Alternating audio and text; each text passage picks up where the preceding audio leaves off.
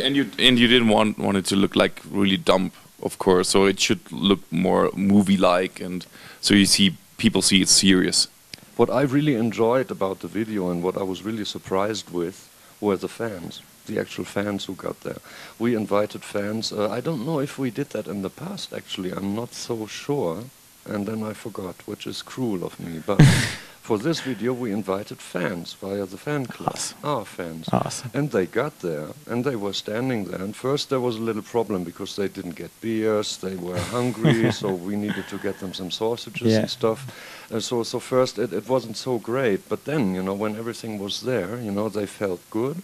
And they were doing the performance and the recording of the video with us. So they were shot separately in a crowd. And then some interesting characters were picked for the video that they found online from a casting agency. And then they put those people in between the real fans.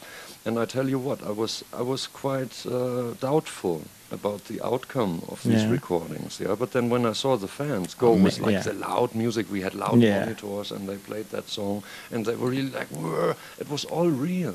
And I've been standing there, and I've been so proud of our fans, you know, really. Cool. And it's not like you just shoot like for 10 minutes and that's it. So they had to stay there for a couple of hours, and of course it was cold, and it was actually winter in Germany. So this was pretty amazing that they were staying and giving all their 100% performance whenever the tape were running, you know.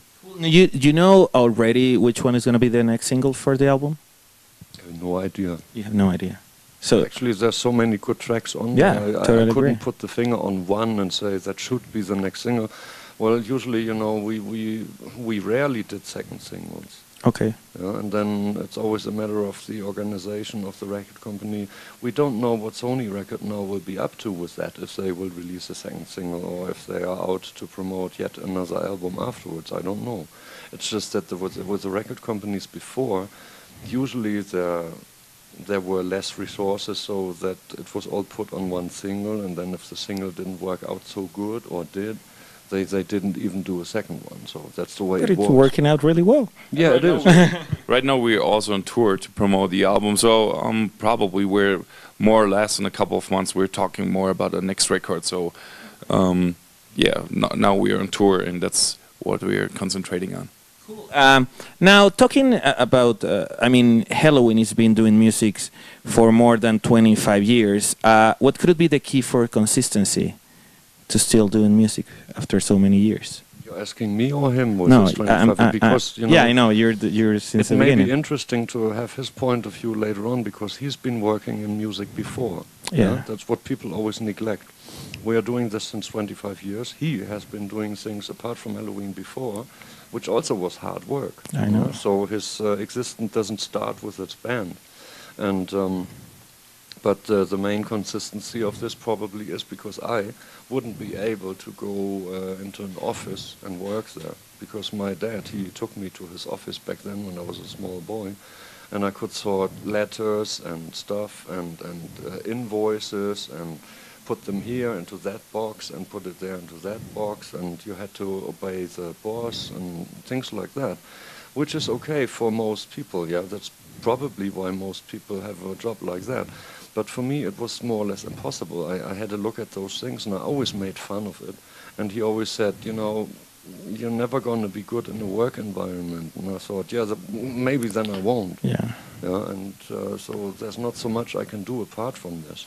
If I had to start like a painter career, I'd have a big concurrence, because there's people who can paint a lot better than I can do. So I would have to do something real hard, you know. The thing is, I may as well stay in the business I'm in, because that's already hard enough.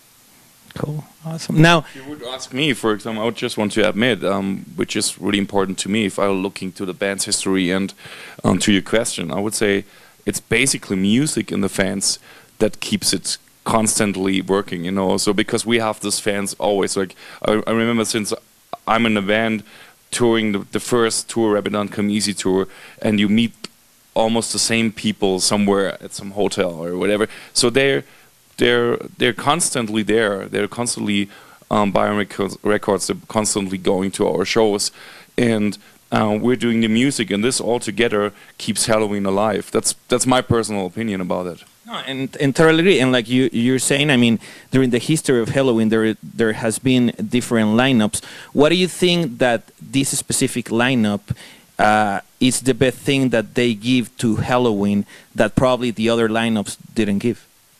That's basically the thing. Something with the other lineups was not as good, you know, that they would give something to itself, because maybe the several characters in the lineups were interested in other things. Okay. So, you know, whatever we do in this, I mean, certainly everybody's interested in one's own things, but then it comes to how you cater to the project, the band, your existence and your conviction itself. Yeah. So if you wanna have it as a thing going like, yeah, Halloween. I play in Halloween, but I'd rather be somewhere else.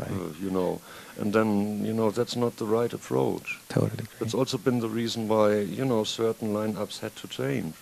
Cool. Well, thank you very much. It's an honor to talk with you. Congratulations, because Seven Sinners, it's an amazing album. I really like it, and I really rock it with it, and good luck. I mean, I know that after this you're gonna go to Central America and to South America, right? Yeah, that's right. That's true. So there's a lot of people watching us right there in different countries. What could you say to all of them? First of all, thank you for watching, and thank you for buying our music. Thank you for coming to the shows, and thank you for being there for us. Well, thank you very much. It's an honor to talk with you. Ya lo vieron, hermanos, grande entre los grandes. Helloween, más de 25 años de carrera. Ya nos despedimos, hermanos. Esto fue Soundcheck. Hay que les sea leve. Chao.